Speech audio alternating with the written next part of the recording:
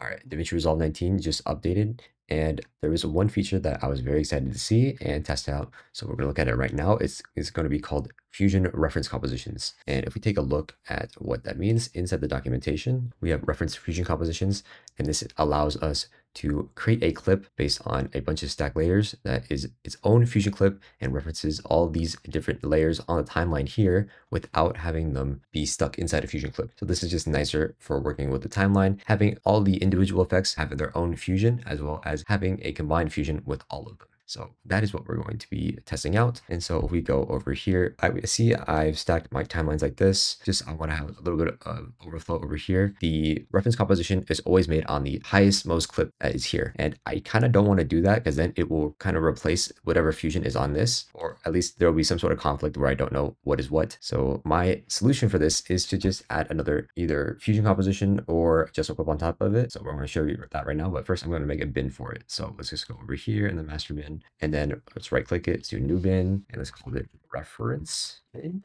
All right, open that up. And then I'm going to go and add a adjustment clip or a fusion composition, doesn't really matter at this point right here. And I'm just going to have it right above here and right above there. So wherever the footage is in a reference fusion composition, you want that the this clip right here to be on top of it. And this is going to be basically our marker for where this reference fusion composition is going to be. Now, if we try to make a reference fusion composition right now, if we highlight this, right click it, you can see we cannot create the reference fusion composition because this is actually an adjustment clip. Easy fix for this is just creating this as a compound clip. I want to name this like reference 1, and then we can now highlight all this, right click it, and now create our reference composition. You can name it whatever you want. I'm just going to name it that, and now it pops up in our bin over here, so you can also find it and activate it. So right now, if we go into this fusion up here, it will open the reference composition for that. That's why I have that clip there rather than doing it on this clip, because then if we go into fusion for that, it will be that reference composition. So this is nicer. All right, but now we go into here and you can see we have our background here, and then we have all of our different layers here, especially the ones that are empty. So what I would do here is just all these ones I would disable with Control P for PeeJ, and then we have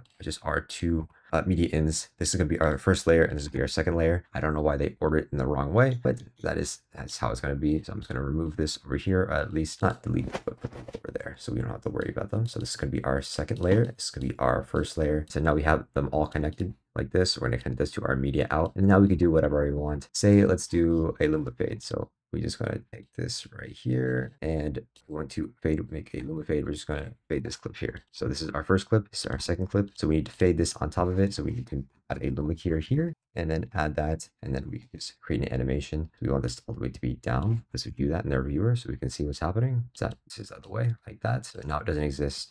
And then we can go to the end and make sure it does exist and bring it up all the way like that. And let's just say I'm gonna make a quick animation real quick. Let's just do an ease copy. If you don't know about this, you should look at my video about this. Here, let's just make a graph that is something like this. So if we look at it, it's just a graph like that. Those are where the handle positions are. And then we could have something like this, or maybe we want a different type of animation. Let's do like a S graph like that. So now we have something like this. For the luma fades, I might actually move the, just offset it just by 1. So it goes like that. And so now we have a little bit of a nicer fade like that. Maybe even blur this a little bit.